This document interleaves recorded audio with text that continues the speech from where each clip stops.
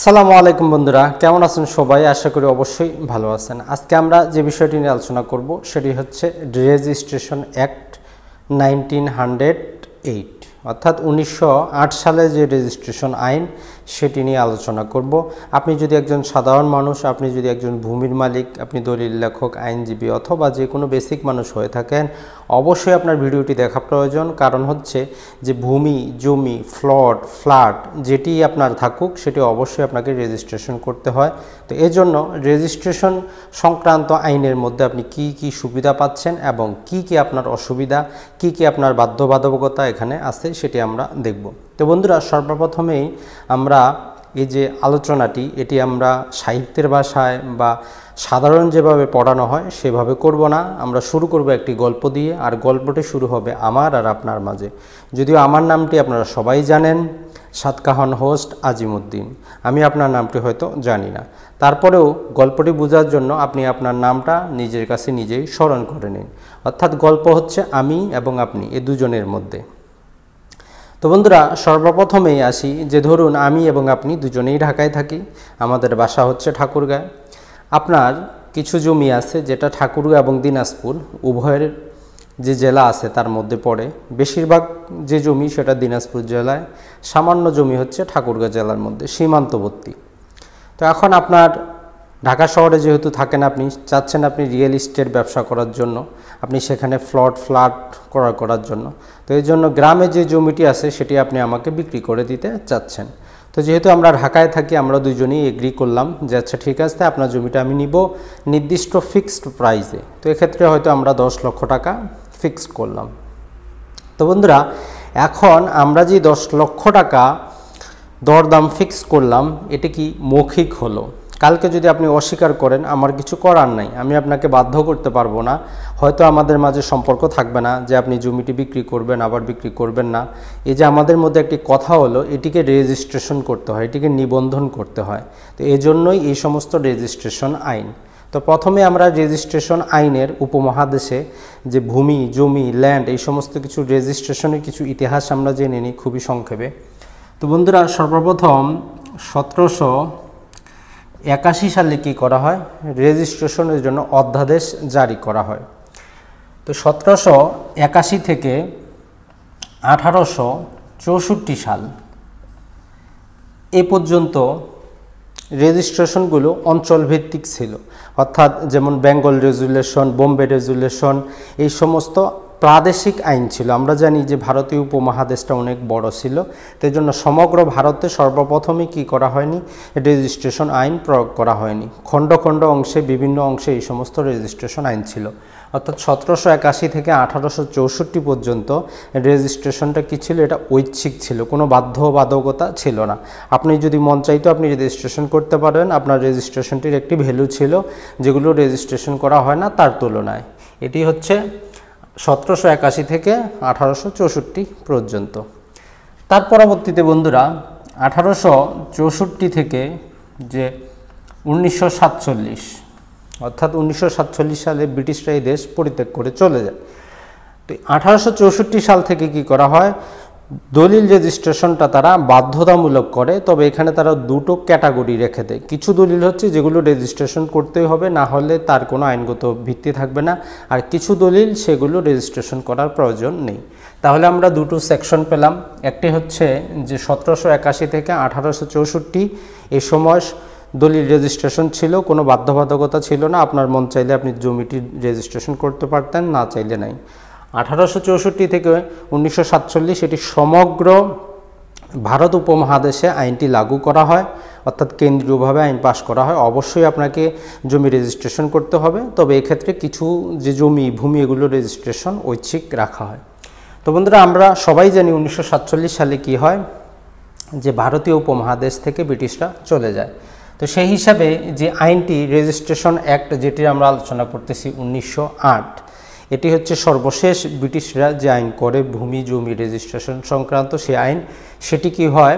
পাকিস্তান চালু থাকে।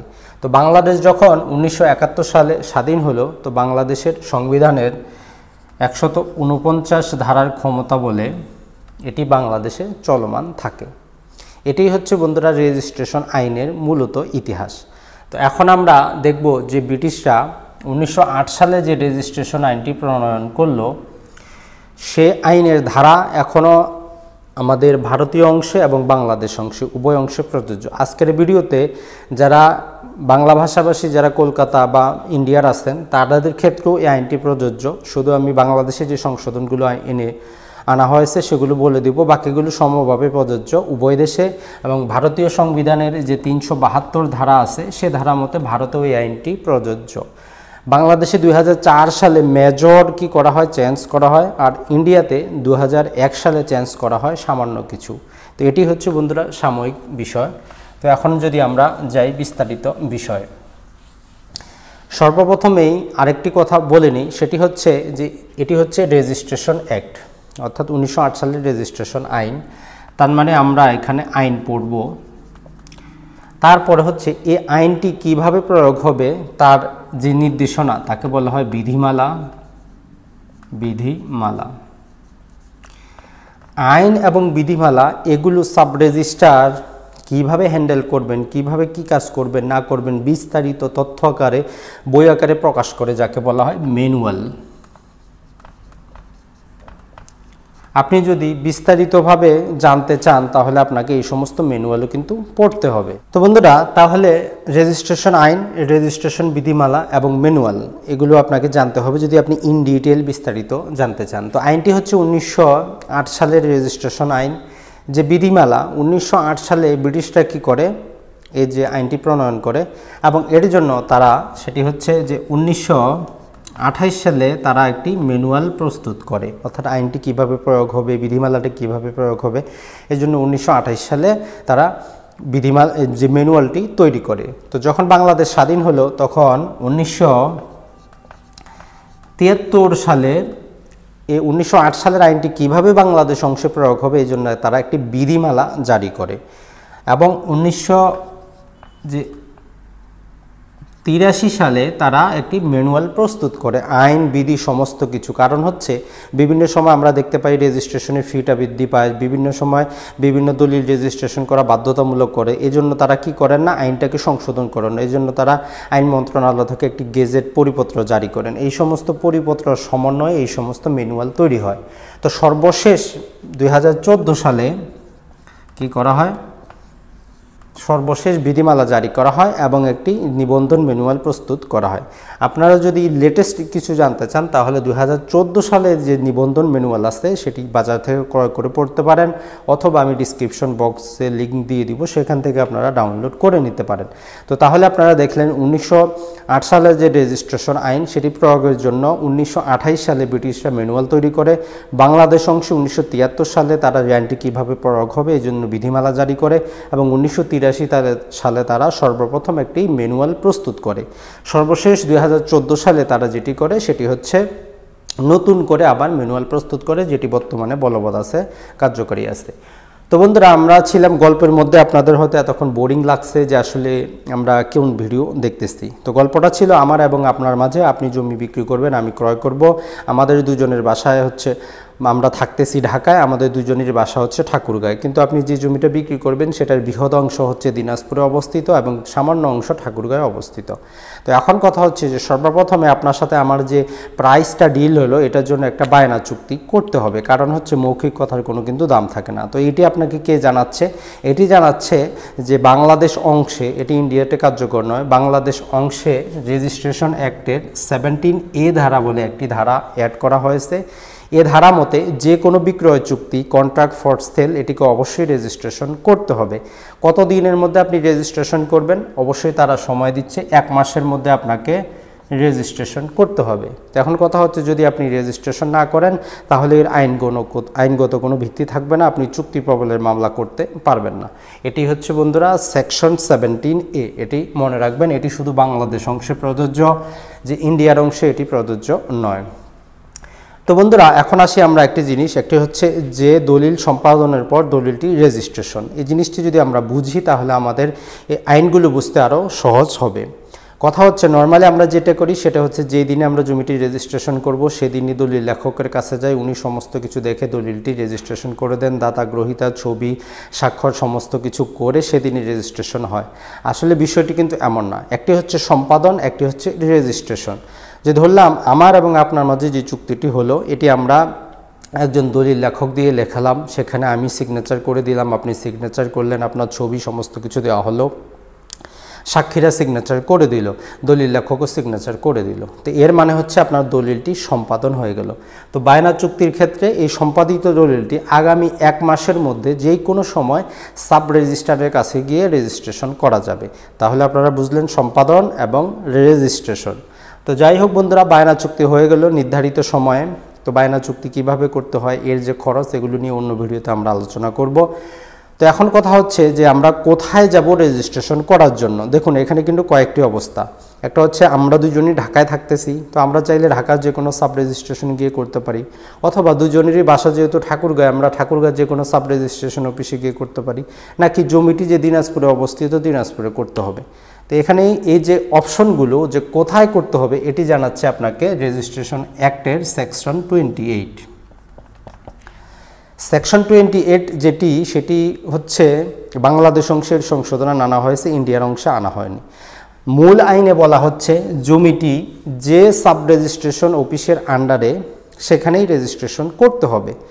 এখন কথা হচ্ছে যদি কোনো জমি দুইটি সাব রেজিস্ট্রেশন আন্ডারের হয়, অর্থাৎ কোনো দলিলের মধ্যে যদি দুটো জমি থাকে, সেটি যদি দুটো অঞ্চলে অবস্থিত হয়, অর্থাৎ দিনাজপুরে কিছু অংশ, ঠাকুরগাঁয়ের কিছু অংশ, তো মূল আইনে অর্থাৎ যারা ইন্ডিয়াতে আছেন তারা যে কোনো সাব রেজিস্ট্রেশন অফিসে করতে পারেন, অর্থাৎ জমিটি যে সাব রেজিস্ট্রেশন আন্ডারে। কিন্তু বাংলাদেশ অঞ্চলে ধারা 28কে একটু সংশোধন করা হয়েছে। এটি করা হয়েছে 1985 সালে। 1985 সালে সংশোধন করে যেটি করা হলো সেটি হচ্ছে জমির বৃহদাংশ যেখানে অবস্থিত সেই সাব রেজিস্ট্রেশন অফিসে আপনাকে রেজিস্ট্রেশন করতে হবে। আমাদের গল্পের মধ্যে আপনার জমিটি দিনাজপুরে বেশি অবস্থিত, ঠাকুরগাঁয়ে কম অংশ অবস্থিত। তো আমাদেরকে যেটি করতে হবে সেটি হচ্ছে আমরা ঢাকায় করতে পারবো না, আমরা ঠাকুরগাঁয়ে করতে পারবো না, আমাদেরকে দিনাজপুরে গিয়ে রেজিস্ট্রেশন করতে হবে। দিনাজপুরের যে উপজেলায়, সেই উপজেলা আমাদের বীরগঞ্জ উপজেলা সাব রেজিস্ট্রেশন অফিসে গিয়ে আমাদেরকে এটি রেজিস্ট্রেশন করতে হবে। এটি জানাচ্ছে আমাদেরকে সেকশন 28। তো তাহলে রেজিস্ট্রেশনের জায়গাটি আমাদের হয়ে গেল। তো অনেকেরই যেটি প্রশ্ন থাকে, যদি ঢাকায় আমরা কোনো সাব রেজিস্ট্রার পরিচিত থাকে সেখানে যদি আমরা রেজিস্ট্রেশন করি তাহলে আমাদের এই রেজিস্ট্রেশনের কোনো ভ্যালু থাকবে না। সাব রেজিস্ট্রারের এই এখতিয়ারটি নাই যে উনি জমিটি ওনার সাব রেজিস্ট্রেশন অফিসে অবস্থিত নয়, উনি এটি রেজিস্ট্রেশন করতে পারবেন না। তো এখন হয়ে গেল আমাদের রেজিস্ট্রেশনের জায়গাটি আমরা ঠিক করে ফেললাম সেকশন 28 দিয়ে। তো এখন আমরা প্রথমেই বুঝেছি দলিল সম্পাদন এবং দলিল রেজিস্ট্রেশন। তো এখন আমরা যে মূল দলিল সেটি সম্পাদন করে নিলাম। তো সম্পাদনের কত দিনের মধ্যে আমাকে যেতে হবে রেজিস্ট্রেশন করার জন্য, সেটি আমরা কোথা থেকে জানব? তো বন্ধুরা সেটি আমাদেরকে জানাচ্ছে সেকশন 23। এই সেকশনগুলো আমি এলোমেলো ধারাবাহিকভাবে না বলার কারণটি হচ্ছে গল্পটি তো অবশ্যই শেষ করতে হবে, তাই না? তো সেকশন 23 মূল যে আইন সেখানে জানাচ্ছে 4 মাস, এটি ইন্ডিয়াতে কার্যকর, আর বাংলাদেশ অংশে সেটি হচ্ছে 3 মাস। এই 3 মাস যেটি, সেটি করা হয়েছে 2004 সালে। 2004 সালে কি করা হয়েছে, এটিকে সংশোধন করে মূল যে 4 মাসের জায়গায় 3 মাস করা হয়েছে। তো তাহলে আপনারা বুঝলেন যে রেজিস্ট্রেশনের জায়গা ঠিক করে দিচ্ছে সেকশন 28, রেজিস্ট্রেশনের সময়টা ঠিক করে দিচ্ছে সেকশন 23। এটি গেল আমাদের সেকশন 23। তো আমাদের জায়গা ঠিক হয়ে গেল, আমাদের তারিখটি ঠিক হয়ে গেল, অর্থাৎ কত দিনের মধ্যে গিয়ে আমরা রেজিস্ট্রেশন করব। তো এখন যে আরও কথা সেটি হচ্ছে যে রেজিস্ট্রেশন করার জন্য কে যাবে।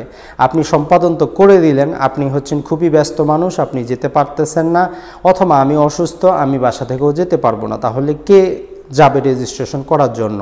আর জমিটি রেজিস্ট্রেশন করা কার জন্যই বা বাধ্যতামূলক? তো বন্ধুরা এটি জানাচ্ছে আমাদেরকে সেকশন 32।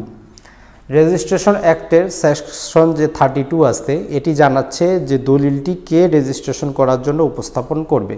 এক্ষেত্রে হতে পারে ক্রেতা, ক্রেতা যদি মারা যায় তার উত্তরাধিকারী, অথবা ক্রেতার যে আইনজীবী। তো আইনজীবী কখন কাজ করবে সেটি হচ্ছে ক্রেতা যদি অসুস্থ থাকে, ক্রেতা যদি জেলে থাকে, ক্রেতা যদি অন্য যে কোনো কারণবশত দেশের বাইরে থাকে, সেক্ষেত্রে ওনার আইনজীবী, নিযুক্ত আইনজীবী পাওয়ার অফ অ্যাটর্নির মাধ্যমে যদি হয়ে থাকে, সেটি যে আমাদের জিপিএ আছে, জেনারেল পাওয়ার অফ অ্যাটর্নি দিয়ে হবে না, সেটি এসপিএ লাগবে, মানে হচ্ছে স্পেশাল পাওয়ার অফ অ্যাটর্নি যদি থাকে, তখনই উনি কী করতে পারবেন, দলিলটি রেজিস্ট্রেশনের জন্য সাব রেজিস্ট্রারের কাছে যেতে পারবেন। তো এটি হচ্ছে সেকশন 32। আমাদেরকে দলিলটি কে রেজিস্ট্রেশন করবে, আমি না আপনি। আমি যদি মারা যাই তাহলে আমার বংশধর, অথবা আমি অসুস্থ, আমি জেলে থাকি, তাহলে আমার আইনজীবী করতে পারবে। তো বন্ধুরা, এখন কথা হচ্ছে যে আমি হয়তো বাসায় অসুস্থ বা আপনি বাসায় অসুস্থ, তো আপনি চাচ্ছেন যে সাব রেজিস্ট্রার আপনার বাসায় এসে আপনার কাছ থেকে স্বীকারোক্তি নিয়ে যাক যে আপনি দলিলটি সম্পাদন করেছেন। তো এটি জানাচ্ছে আপনাকে সেকশন 31। এই সেকশন যে 31 আছে, এটির মাধ্যমে আপনি ভিজিটে বা কমিশনের জন্য আবেদন করতে পারেন। আপনি নির্দিষ্ট দলিল লিখে সাব রেজিস্ট্রেশন অফিসে রেজিস্ট্রেশন অ্যাক্টের 31 অনুযায়ী আপনি আবেদন করতে পারেন। তাহলে সাব রেজিস্ট্রার নিজে অথবা ওনার যে কোনো প্রতিনিধি এসে আপনার কাছ থেকে স্বীকারোক্তি নিয়ে যাবে যে না, আপনি দলিলটি সম্পাদন করেছেন। তো হয়ে গেল এটি। তো এখন কথা হচ্ছে, আমরা দলিলটি আপনি আমি দুজনে মিলে দলিলটি সাব রেজিস্ট্রার বরাবর দিলাম। তো এখন সাব রেজিস্ট্রার কী করবেন, দলিলটিকে পর্যবেক্ষণ করবেন এবং তিনি দলিলটি যে সম্পাদন রেজিস্ট্রেশনে উনি অস্বীকার করতে পারেন। তো এটি ওনাকে ক্ষমতা দিচ্ছে সেকশন 35। সেকশন 35 বলতেছেন যে সাব রেজিস্ট্রার সমস্ত কিছু বিবেচনা করবেন, করার পরে ওনার কাছে যদি মনে হয় যে সমস্ত স্ট্যাম্প শুল্ক, বিভিন্ন স্থানীয় কর, রেজিস্ট্রেশনের খরচগুলো কম থাকে, তাহলে উনি সেটাকে অস্বীকার করবেন যে এটি রেজিস্ট্রেশন হবে না। অথবা যদি ওনার কাছে মনে হয় যারা দলিলটি সম্পাদন করলো, অর্থাৎ যিনি জমিটি বিক্রি করতেছেন উনি পাগল, উনি নাবালক, উনি যে কোনো ফৌজদারি মামলায় অথবা দেওয়ানি মামলা উনি দেউলিয়া ঘোষিত হয়েছেন, তাহলে কি করতে পারেন, উনি দলিলটি অস্বীকার করবেন যে না, আমি রেজিস্ট্রেশন করব না। তো তাহলে এখন আমি কি করব, আমি তো আপনাকে টাকাগুলো দিয়েছি, আপনি জমিটি বিক্রি করতে চাচ্ছেন, আমি ক্রয় করতে চাচ্ছি।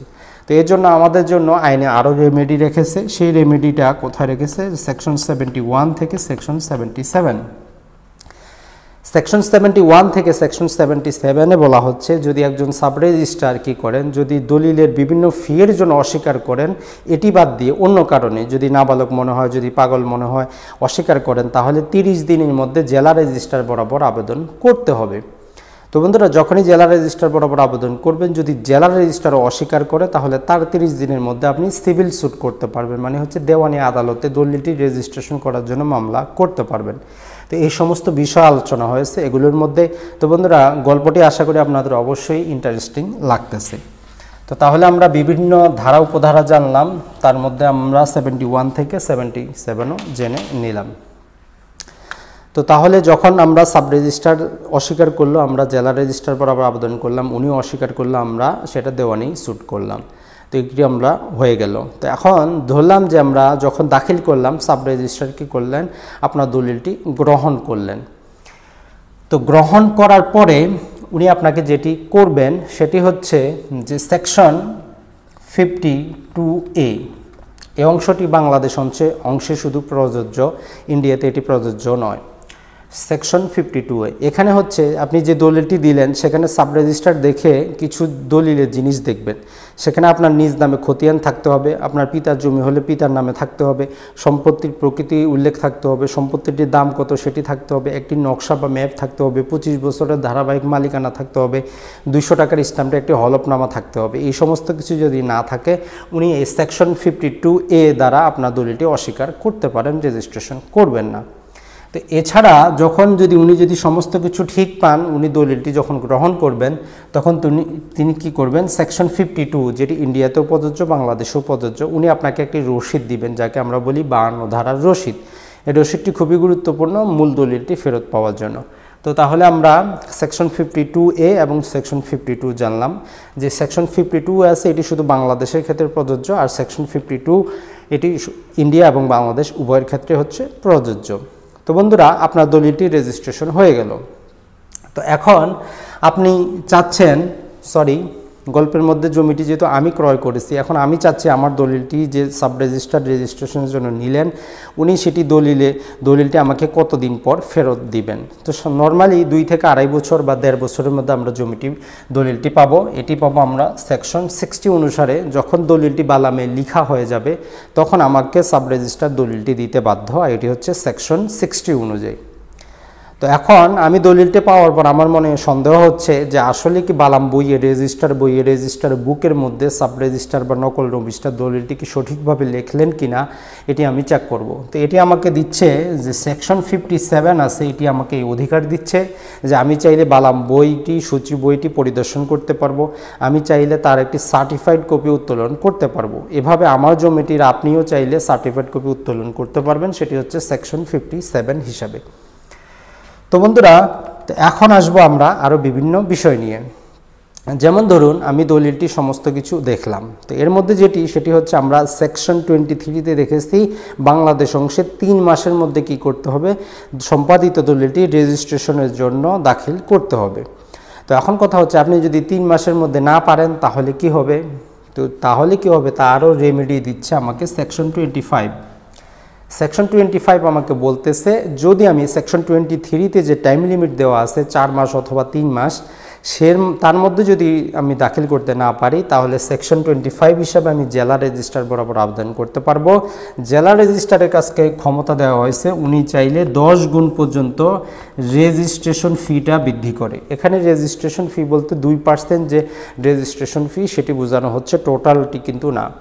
এই 10% ওনার ইচ্ছা মতো উনি চাইলে 2%, 3%, 5% বর্ধিত করে আপনাকে সাব রেজিস্ট্রারকে নির্দেশ দিতে পারেন দলিলটি রেজিস্ট্রেশন করার জন্য। আর এই সেকশনটি থাকার কারণেই ঘুষের অবৈধ মানের উদ্বেগ ঘটে। কারণ হচ্ছে দেখুন, একজন জেলা রেজিস্ট্রার চাইলে উনি দ্বিগুণ যে ফি সেটি জরিমানা করে আপনাকে বললো 5 গুণ আমাকে ব্যক্তিগতভাবে দেন, দ্বিগুণ আমি বৃদ্ধি করে দিলাম, দলিলটি রেজিস্ট্রেশন করুন। তো এই সেকশনটি আমরা আশা করব সরকার এটিকে রহিত করবেন। তো যাই হোক, আমরা যদি দেরি হয়ে যায় তাহলেও আমরা রেজিস্ট্রেশন করতে পারবো। এক্ষেত্রে বাংলাদেশ অংশে হচ্ছে 3 মাস প্লাস 10 গুণ ফি দিয়ে 4 মাস, ইন্ডিয়ার অংশে হচ্ছে 4 মাস 10 গুণ ফি দিয়ে 4 মাস, 8 মাস এবং 7 মাস। তো এখন আসবো বন্ধুরা, আমরা যদি দলিলটি রেজিস্ট্রেশন না করতাম, অর্থাৎ আপনার সাথে আমার যে চুক্তি হয়েছে সেটিও রেজিস্ট্রেশন না করলাম, আপনার সাথে আমি সমস্ত টাকা পয়সা দিয়ে দিলাম, এটি যদি আমি রেজিস্ট্রেশন না করি, শুধু দলিলটি সম্পাদন করে রেখে দিলাম, যদি রেজিস্ট্রেশন না করি তাহলে কি হবে?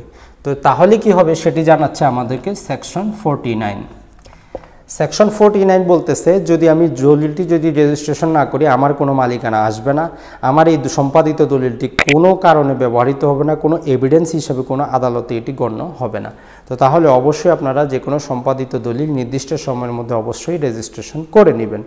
তো বন্ধুরা, সেকশন 47 এখানে আরেকটি মজার জিনিস জানাচ্ছে, যেটি আরেকটি হচ্ছে জাল দলিল, ভুয়া দলিল তৈরির মূল উদ্দেশ্য। আশা করব ভবিষ্যতে যে গভর্নমেন্ট এর ব্যাপারে একটি ক্লিয়ারেন্স নিয়ে আসবে। সেটি হচ্ছে একটি দলিল যখনই সম্পাদন করে তখন থেকে কার্যকর হয়। দেখুন, আমরা এখানে 3 মাস পরে রেজিস্ট্রেশন করতে পারতেছি, কিন্তু কার্যকরটা হচ্ছে যেদিন আপনি দলিলে সিগনেচার করে দিলেন সেদিন থেকেই। তো এক্ষেত্রে যেটি হয় যে ধরুন আপনার সম্পত্তিটি যেটি আমি ক্রয় করতেছি, আপনি সেটি কি করলেন, আপনি সেটি আপনার যে স্ত্রীর নামে হেবা করে দিলেন, হেবা করে দেওয়ার পর তার 2 থেকে 3 দিন পরে আমার কাছে সম্পাদন করে দিলেন। তো আমাকে সম্পাদন করার পর আমি 2 মাসের মধ্যে বা 3 মাসের মধ্যে কি করলাম, এটি রেজিস্ট্রেশন করে নিলাম। সাব রেজিস্ট্রেশন অফিসে তল্লাশি দিয়েও আমি কিছু পেলাম না, পিওর পেলাম। কিন্তু আপনি 3 দিন আগে আপনার বউয়ের নামে হেবা করে দিয়েছেন এবং আমাকে রেজিস্ট্রেশন যেদিন করলেন তার পরের দিন গিয়ে আপনি রেজিস্ট্রেশন করে নিলেন। তো এখন আইনের মার পেছে যেটি হবে সেটি হচ্ছে আমার দলিলটি বৈধতা পাবে না, আপনার বউয়ের নামে যে আপনি হেবা করেছেন সেটি বৈধতা পাবে। তো আমি বেচারা কি করতে পারবো, আমি আপনার জন্য মানি স্যুট করতে পারবো, আমার টাকাটা রিকভারি করতে পারবো, আপনার বিরুদ্ধে ফৌজদারি 420 মামলা করতে পারবো, যেটি কেউ চান না। তো এই জন্য আমরা আশা করব যে গভর্নমেন্ট এটিই করবেন যে যেদিন থেকে দলিলটি রেজিস্ট্রেশন হবে সেদিন থেকে কার্যকর হবে, তাহলে আমাদের এই যে জাল দলিল, ভুয়া দলিল এগুলো থেকে আমরা বাঁচতে পারবো। তো বন্ধুরা, আমরা মোটামুটি অনেক বিষয় কিন্তু আলোচনা করেছি। দেখি আমরা কোন কোন সেকশনে নিয়ে আলোচনা করেছি, কিন্তু তার আগে বলে নিই মূল বিষয়টি কিন্তু আমরা এখনও আলোচনা করিনি। সেটি হচ্ছে কোন দলিলগুলো রেজিস্ট্রেশন করব, সেটি কোথায় কি বলতেছে। তো বন্ধুরা, কোন দলিলগুলো আমাদেরকে রেজিস্ট্রেশন করতে হবে, কোন দলিলগুলো রেজিস্ট্রেশন করতে হবে না, এটি আমাদেরকে জানাচ্ছে section 17A। Sorry section 17 subsection 1, এটি বাংলাদেশ ইন্ডিয়া উভয় ক্ষেত্রে প্রযোজ্য। তো প্রথমেই যেটি বলা হচ্ছে ক অংশে, সেটি হচ্ছে গিফট। সহজ বাংলা হচ্ছে দানপত্র। সম্পত্তির মূল্য 1 টাকা হোক আর কোটি টাকা হোক, অবশ্যই সেটি রেজিস্ট্রেশন করতে হবে, অর্থাৎ gift did must be registered, এটি করতেই হবে 1908 সালের আইন অনুযায়ী। তো 2 নাম্বার যেটি বলবো আমরা খ দিব, এখানে বাংলাদেশ অংশে তারা যেটি করা হয়েছে, মুসলমানদের যে হেবা দলিল, এটি অবশ্যই রেজিস্ট্রেশন করতে হবে। 2004 সালে তারা এই সংশোধনীটি নিয়ে আসে। তারপরে যে গ যদি আমরা বলি, সেটি হচ্ছে দানপত্র। হিন্দুদের, হিন্দু বৌদ্ধ খ্রিস্টান যারা আছেন ইনাদের এগুলো রেজিস্টার করতে হবে, এটি 2012 সালে তারা সংশোধনী এনেছেন। তো তাহলে মূল আইনে হচ্ছে gift did must be registered, মানে হচ্ছে দানপত্র দলিল অবশ্যই রেজিস্ট্রেশন করতে হবে। তার পরবর্তীতে হচ্ছে দত্তক গ্রহণ। যদিও মুসলিমরা দত্তক গ্রহণ করতে পারেন না, হিন্দুরা যারা অ্যাডাপশন করেন, যারা যে কোনো পালিত পুত্র নেন, তাদের যে সার্টিফিকেট সেটি অবশ্যই রেজিস্টার্ড করতে হবে। তার পরবর্তীতে হচ্ছে ইজারা দলিল। ইজারা দলিল যেগুলো 1 বছর বা তার চাইতে বেশি যদি আপনি ইজারা দিয়ে থাকেন, সেই দলিলটি অবশ্যই রেজিস্ট্রেশন করতে হবে। এজন্য বেশিরভাগ অঞ্চলে যখন পর্যন্ত যে ভাড়াটিয়া আইন ছিল না, বা ভাড়াটিয়া আইনের কার্যকারিতা যেখানে প্রভাব নয়, সেখানে যেটি করা হয় সেটি হচ্ছে 11 মাসের কন্ট্রাক্ট করা হয়। কারণ হচ্ছে 12 মাসের যখনই আপনি একটি ফ্ল্যাট ভাড়ার কন্ট্রাক্ট করবেন, সেক্ষেত্রে আপনাকে এটি রেজিস্ট্রেশন করতে হবে। এই জন্য বেশিরভাগ ক্ষেত্রে তারা 11 মাসের কন্ট্রাক্ট করে অথবা মাসিক ভিত্তিতে করে, যাতে এটি রেজিস্ট্রেশন করতে না হয়, স্ট্যাম্প শুল্ক, বিভিন্ন শুল্ক দিতে না হয়। তার পরবর্তীতে এখন কথা হচ্ছে আমরা যে সেল ডিডটা, যেটা আমরা কি করলাম, সেল ডিডটা আমরা যেটি রেজিস্ট্রেশন করতেছি, এটি কিন্তু সরাসরি আইনে বলা নাই যে sale deed must be registered. সেখানে কিছু আকৃতি প্রকৃতি দেওয়া আছে যে এই সমস্ত কিছু যদি ঘটে তাহলে রেজিস্ট্রেশন করতে হবে। তার মধ্যে একটি মজার শব্দ হচ্ছে নন টেস্টিমেন্টারি, মানে হচ্ছে যে আপনি জীবিত থাকতে যদি কাউকে কিছু গিফট করেন, কাউকে কিছু হস্তান্তর করেন, যেখানে আপনার মালিকানা কম হচ্ছে, মালিকানার অধিকার ক্ষুণ্ণ হচ্ছে, সাময়িকভাবে বরখাস্ত হচ্ছে, এই সমস্ত জিনিস আপনাকে অবশ্যই রেজিস্টার্ড করতে হবে। আর সাধারণ বাংলা এটাকে বলা হয় যে উইল ব্যতীত, মানে হচ্ছে যে উইলটা সেটি ব্যতীত বাকি সমস্ত কিছু অবশ্যই আপনাকে রেজিস্ট্রেশন করতে হবে। তবে বাংলাদেশ অংশে আপনি অবশ্যই বর্তমানে যে উইল সেটি আপনাকে রেজিস্ট্রেশন করতে হবে, কারণ হচ্ছে যদি আপনি উইল রেজিস্ট্রেশন না করেন তার তেমন বৈধতা থাকে না। তো তাহলে আমরা পেলাম 1 বছরের বেশি ইজারা, আমরা পেলাম গিফট ডিড, আমরা পেলাম দত্তক গ্রহণ, এটি হচ্ছে মূল আইনে। আর বাংলাদেশ হচ্ছে হেবা দলিল, দানপত্র দলিল, এগুলো রেজিস্ট্রেশন করা বাধ্যতামূলক। আর হচ্ছে এমন কাগজ, এমন দলিল যেগুলো দিয়ে আপনার অধিকারটা আপনি ক্রিয়েট করতেছেন। এখানে মজার একটি শব্দ আছে ইংরেজিতে, ক্যাডল। সিতে হচ্ছে ক্রিয়েট, এতে হচ্ছে অ্যাসাইন, ডিতে হচ্ছে ডিক্লার, এলতে হচ্ছে লিমিট, ইতে হচ্ছে এক্সচেঞ্জ। তো এই সমস্ত হচ্ছে, অর্থাৎ ধরুন আমার একটি জমি আছে, আমি আপনাকে 2 বছরের জন্য ইজারা দিলাম, তো আমার অধিকারটা এখানে 2 বছরের জন্য ক্ষুণ্ণ হলো।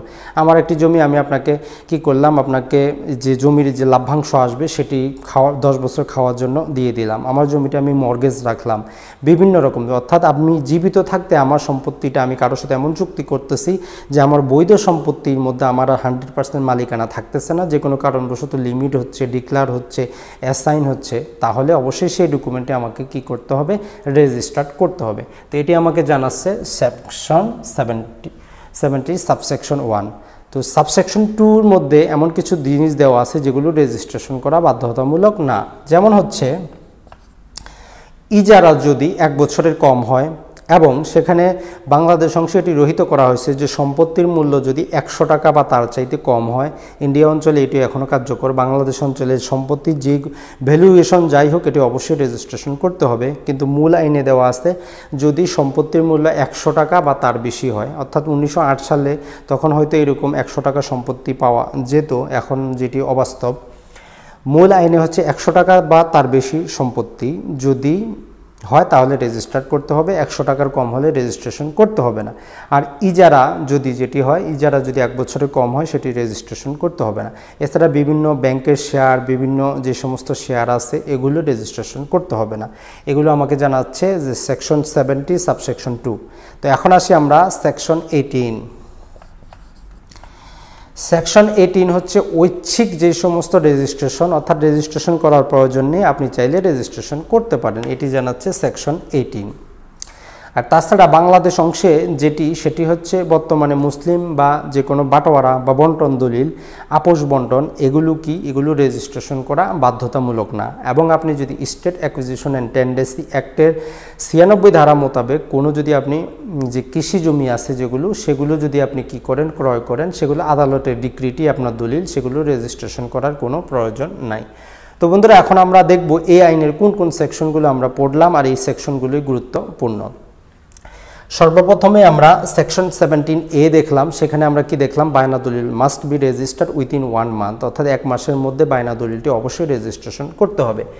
সেকশন 70 সাবসেকশন 1 আমাকে জানাচ্ছে কোন কোন দলিলগুলো আমাদেরকে অবশ্যই কি করতে হবে, রেজিস্ট্রেশন করতে হবে সেটি জানাচ্ছে। সেটি হচ্ছে গিফট, সেটি আমাদের হেবা, হিন্দুদের আমাদের যে দানপত্র, দত্তক গ্রহণপত্র, এমন কোনো পত্র যেটির মাধ্যমে আমার অধিকার ক্ষুণ্ণ হচ্ছে, যেটির মাধ্যমে অধিকার আমি কারো কাছে হস্তান্তর করতেছি, এই সমস্ত কিছু জানাচ্ছে আমাকে সেকশন 70A। আর সেকশন 18 যেটি আমাকে জানাচ্ছে সেটি হচ্ছে কোন দলিলটি অপশনাল।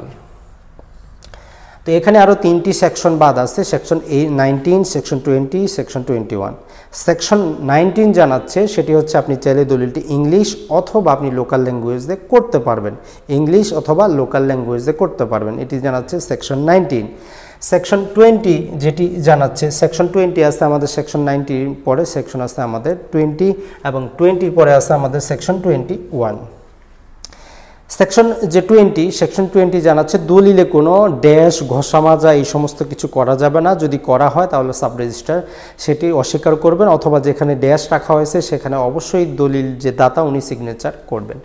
আর সেকশন 21 যেটি জানাচ্ছে সেটি হচ্ছে সম্পত্তির অবশ্যই বর্ণনা সেখানে থাকতে হবে, ম্যাপ থাকতে হবে, অর্থাৎ সম্পত্তির তফসিল অবশ্যই থাকতে হবে, এটি জানাচ্ছে সেকশন 21। তার পরবর্তীতে বন্ধুরা আমরা জেনে গেলাম সেকশন 23, অর্থাৎ কত দিনের মধ্যে জমি দলিলটি আপনাকে রেজিস্ট্রেশন করতে হবে। তার পরবর্তীতে সেটি হচ্ছে সেকশন 24, আমরা এখনও পড়িনি, এই দুটো আমরা পড়ব। তারপর হচ্ছে সেকশন 25 জানাচ্ছে যদি 3 মাসের মধ্যে আমি যদি রেজিস্ট্রেশন করতে না পারি তাহলে 10 গুণ কি করতে হবে, 10 গুণ ফি দিয়ে জেলা রেজিস্ট্রার আদেশ দিতে পারেন রেজিস্ট্রেশনের জন্য। সেকশন 28 আমাকে জানাচ্ছে যে দলিলটি কোথায় রেজিস্ট্রেশন করতে হবে, কোন সাব রেজিস্ট্রেশন আন্ডারে রেজিস্ট্রেশন করতে হবে। তারপরে হচ্ছে সেকশন 31 এবং সেকশন 32। সেকশন 32 জানাচ্ছে যে দলিলটি কে উপস্থাপন করবে রেজিস্ট্রেশন করার জন্য, এটি জানাচ্ছে সেকশন 32। সাথে সেকশন 31 এর মাধ্যমে আপনি কি করতে পারবেন, কমিশন ইস্যু করতে পারবেন, অর্থাৎ আপনি যদি অসুস্থ থাকেন, বাসায় থাকেন, আপনি যদি যেতে না পারেন, আপনি ভিজিটে দলিল রেজিস্ট্রেশন করতে পারবেন। তার পরবর্তীতে হচ্ছে সেকশন 35 সাব রেজিস্ট্রার কি করতে পারেন, দলিলটি অস্বীকার করতে পারেন। যদি তিনি অস্বীকার করেন তাহলে সেকশন 71 থেকে সেকশন 77 আমাদেরকে জানাচ্ছে যে কিভাবে আপনি জেলা রেজিস্ট্রার পর আবেদন করবেন। উনি যদি অস্বীকার করে আপনি সেটি দেওয়ানি আদালতে সিভিল স্যুট করবেন। তার পরবর্তীতে সেকশন 47 আমাদেরকে যেটি জানাচ্ছে সেটি হচ্ছে একটি দলিল রেজিস্ট্রেশনের তারিখ থেকে কার্যকর হয় না, দলিলটি কার্যকর হয় যেদিন সম্পাদন করা হয় সেদিন থেকে। তার পরবর্তীতে আমরা যেটি জানতে পারতেছি সেটি হচ্ছে সেকশন 49, এটি আমাদেরকে জানাচ্ছে একটি দলিল যদি আমরা রেজিস্ট্রেশন না করি তাহলে আমাদের কোনো মালিকানা থাকে না, সম্পাদিত দলিলটি কোনো আদালতে কোনো আইনে সাক্ষ্য হিসাবে ব্যবহৃত হবে না। তো বন্ধুরা, তার পরবর্তীতে সেকশন 52 আমাদেরকে যেটি জানাচ্ছে সেটি হচ্ছে যে দলিলটি যখনই রেজিস্ট্রেশনের জন্য গ্রহণ করা হবে সাব রেজিস্ট্রার আমাদেরকে একটি রসিদ অবশ্যই দিবেন। তার পরবর্তীতে সেকশন 57 আমাদেরকে জানাচ্ছে যে বালামে আমরা পরিদর্শন করতে পারবো, বালাম বই থেকে দলিলের নকল আমরা নিতে পারবো। তার পরবর্তীতে বন্ধুরা সেকশন 60 আমাদেরকে জানাচ্ছে মূল দলিলটি সাব রেজিস্ট্রার আমাকে বালামে লেখার পর অবশ্যই ফেরত দিবেন, এটি তিনি দিতে বাধ্য। তার পরবর্তীতে বন্ধুরা সেটি হচ্ছে সেকশন 78 গভর্নমেন্টকে পাওয়ার দিচ্ছে বিভিন্ন বিষয়ে 78 এবং 79 যে দলিলগুলো রেজিস্ট্রেশন করার জন্য কত টাকা খরচ তারা এগুলো বিভিন্ন সার্কুলারের মাধ্যমে জারি করবে। তো বন্ধুরা, তার পরবর্তীতে অপশন সেটি হচ্ছে সেকশন 80, এটি হচ্ছে দলিল লেখক, ডিক্রি রাইটার, মুক্তার এই সমস্ত বিষয়ে বিভিন্ন রকম বিধিমালা জারি করার অধিকার দিচ্ছে, অর্থাৎ আপনি যে একজন দলিল লেখকের লাইসেন্স নেবেন এগুলো সেকশন 80 মাধ্যমেই এর ক্ষমতা বলে 2014 সালে দলিল লেখক বিধিমালা সরকার জারি করে, অর্থাৎ দলিল লেখকের লাইসেন্স, ওনাদের বিভিন্ন নিয়ম কানুন এই সমস্ত বিষয় সেকশন 80 অনুযায়ী কি করা হয়, প্রণয়ন করা হয়। সর্বশেষ হচ্ছে সেকশন 85। সেকশন 85 আমাদেরকে যেটি অধিকার দিচ্ছে সেটি হচ্ছে একজন সাব রেজিস্ট্রারকে অধিকার দিচ্ছে আপনার সম্পাদিত দলিলটি যখন রেজিস্টার্ড হয়ে গেল, দলিলটি যখন বালামে লেখা হয়ে গেল, বালামে লেখার 2 বছরের অধিক যদি সেটি আপনি যদি গ্রহণ না করেন, সাব রেজিস্ট্রেশন অফিস থেকে যদি আপনি না নেন, তাহলে তারা সেটি বিক্রি, নিলাম অথবা ধ্বংস করতে পারবে রেজিস্ট্রেশন অ্যাক্টের এজে 85 ধারা মোতাবেক। এখন আসি আমরা বন্ধুরা, আরও একটি জিনিস বাকি আছে, সেটি হচ্ছে যে টেস্টিমেন্টারি ডকুমেন্ট, মানে হচ্ছে যে জিনিসটি আপনি মৃত্যুর পরে কার্যকর হবে, অর্থাৎ যাকে আমরা সহজ বাংলায় ওসিয়ত বা উইল বলতে পারি। ওসিয়ত বা উইল আপনি যে কোনো সময় করতে পারেন। এটি আপনাকে কে অধিকার দিচ্ছে? এটি অধিকার দিচ্ছে সেকশন 27। সেকশন 27 আপনাকে জানাচ্ছে আপনি উইলটা যে কোনো সময় করতে পারেন, সম্পাদন করতে পারেন, এটি রেজিস্ট্রেশন করতে পারেন, তার কোনো বাধ্যবাধকতা নাই। তার পরবর্তীতে সেটি হচ্ছে সেকশন 29 আপনাকে আরও অধিকার দিচ্ছে যে ওসিয়তটি আপনি জমিটি কোথায় অবস্থিত সেটি দেখার বিষয় না, আপনি যেখানে ওসিয়তটি সম্পাদন করলেন সেখানে রেজিস্ট্রেশন করতে পারবেন, অথবা বাংলাদেশের যে কোনো জায়গায় আপনি কি করতে পারবেন, এই যে ওসিয়তটি এটি রেজিস্ট্রেশন করতে পারবেন। তো এখন আসি বন্ধুরা, 1 থেকে যে 16 নাম্বার যে সমস্ত সেকশন এখানে কি বলা হয়েছে। 1 থেকে 16 নাম্বার সেকশনে আইনের নাম, আইনটি কিভাবে প্রয়োগ হবে, কোথায় প্রয়োগ হবে, সাব রেজিস্ট্রার কীভাবে নিয়োগ হবে, সাব রেজিস্ট্রারের বেতন, বিভিন্ন রকম সাব রেজিস্ট্রেশন অফিসে যে বিভিন্ন রকম বক্স ব্যবহার করা হয় সেগুলো কিভাবে রাখা হবে, এই সমস্ত বিষয় আলোচনা করা হয়েছে রেজিস্ট্রেশন অ্যাক্টের 1 থেকে 16 নাম্বার পর্যন্ত। যেমন বাংলাদেশের 64টি জেলা, 3টি জেলায় এই আইন কার্যকর নয়, যেমন আমাদের রাঙ্গামাটি, খাগড়াছড়ি, বান্দরবন এই 3টি জেলায় রেজিস্ট্রেশন অ্যাক্ট অন্তর্ভুক্ত নয়। যেমন ইন্ডিয়ার মধ্যে জম্মু এবং কাশ্মীর এই যে রেজিস্ট্রেশন অ্যাক্টের অন্তর্ভুক্ত নয়। অর্থাৎ 1 থেকে যে 16 নাম্বার যে সেকশন এখানে তারা জানাচ্ছে বিভিন্ন রেজিস্ট্রেশন অ্যাক্টের নাম, এটি কবে থেকে কার্যকর। যেমন রেজিস্ট্রেশন অ্যাক্ট 1908 হলো, এটি কার্যকর হয় 1 জানুয়ারি 1909 থেকে, অর্থাৎ 1909 সালের জানুয়ারি থেকে এটি কার্যকর করা হয়। এই যে রেজিস্ট্রেশন অ্যাক্টটি আছে এর মধ্যে সর্বমোট 93টি সেকশন আছে, আমরা যে সেকশনগুলো আলোচনা করলাম, এবং এর মধ্যে 15টি চ্যাপ্টার বা অধ্যায় আছে। তো সমস্ত অধ্যায় সমস্ত যে সেকশন এটি কার্যকর নয়, বিভিন্ন সেকশন কি করা হয়েছে, বিলুপ্ত করা হয়েছে। বাংলাদেশ অংশে সেটি হচ্ছে যে 1985 সালে একবার সংশোধন আনা হয় জমির বৃহৎ অংশ এবং ক্ষুদ্র অংশ নিয়ে, অর্থাৎ জমিটির বৃহৎ অংশ যেখানে অবস্থিত সেখানে রেজিস্ট্রেশন করতে হবে। এবং তার পরবর্তীতে 2004 সালে মেজর সংশোধন আনা হয়, সেখানে বিভিন্ন রকম ধারা উপধারা অ্যাড করা হয়, এবং 2006 সালে একবার অ্যাড করা হয়, সর্বশেষ 2012 সালে এই রেজিস্ট্রেশন অ্যাক্টটিকে সংশোধন করা হয়। আর ইন্ডিয়া অংশে 2001 সালে সামান্য কিছু চেঞ্জ করা হয়। বাকি যে সেকশনগুলো আছে এগুলো সম্পূর্ণরূপে আগের মতোই দেওয়া আছে। বাংলাদেশ অংশে একটি দলিল রেজিস্ট্রেশন করার জন্য আপনি 3 মাস সময় পাচ্ছেন, ইন্ডিয়ার অংশে আপনি 4 মাস সময় পাচ্ছেন, এটি হচ্ছে মূল পার্থক্য। আর বাংলাদেশ অংশে আপনি বায়না চুক্তি অবশ্যই মাস্ট বি রেজিস্টার্ড, অবশ্যই রেজিস্ট্রেশন করতে হবে, আর এটি হচ্ছে যে 1 মাসের মধ্যে অবশ্যই করতে হবে। তো এছাড়া বাংলাদেশে আরও যে সমস্ত কিছু দেওয়া হয়েছে সেটি হচ্ছে যে বায়না চুক্তি কত টাকা খরচ হবে, এর জন্য সেকশন 78 এবং 79-এ যে ক্ষমতা দেওয়া হয়েছে, সেকশন 78 এবং সেকশন 79-এ যে ক্ষমতা দেওয়া হয়েছে গভর্নমেন্টকে, গভর্নমেন্ট সেখানে যে সম্পত্তি যত টাকা বায়না করতেছেন তার উপর ভিত্তি করে 500 টাকা, 1000 টাকা, 2000 টাকা রেজিস্ট্রেশন ফি ধার্য করেছে। এবং যে মর্গেজ আছে, বন্ধক আছে, সেই সমস্ত দলিল অবশ্যই রেজিস্ট্রেশন করতে হবে। পূর্বে শুধু যে টাইটেলগুলো তারা জমা রাখতো সেগুলোই রেজিস্ট্রেশন করতো, তো এখন বর্তমানে অবশ্যই এই সমস্ত মর্গেজ রেজিস্ট্রেশন করতে হবে। এই ছিল আমাদের বন্ধুরা যে রেজিস্ট্রেশন অ্যাক্ট। তো আপনার সাথে আমার যে গল্প সেটি কিন্তু এখনও কিন্তু শেষ হয়নি। কারণটি কি বলুন? আপনি যে আমাকে দলিলটি সম্পাদন করে দিলেন, আমি আপনাকে বিশ্বাস করছিলাম যে ভাই জমির মালিক আপনি। তো আমি যখন জমিটি পেলাম, জমিটি রেজিস্ট্রেশন করলাম, তখন জানতে পারলাম যে জমির মালিক আপনি না, জমির মালিক হচ্ছেন আপনার ভাই। আপনি ভাইয়ের জমি আপনি 2 নাম্বারি করে আমার কাছে বিক্রি করে দিয়েছেন। তো এখন আমি কি করব? তো এখন আপনার ভাই উনি যেটি বলতেছে, যেহেতু আমার ছোট ভাই বিক্রি করেছে, সামান্য পরিমাণ আমাকেও টাকা পয়সা দিন, আমি আপনাকে রেজিস্ট্রেশন করে দিচ্ছি। তো বন্ধুরা, তাহলে আমি যে এই সমস্ত রেজিস্ট্রেশন খরচ দিলাম, এখন কি আমার সেই সমস্ত রেজিস্ট্রেশন খরচ দিয়ে দলিলটি রেজিস্ট্রেশন করব, নাকি রেজিস্ট্রেশন আইনে আমাকে কোনো সুযোগ দিচ্ছে?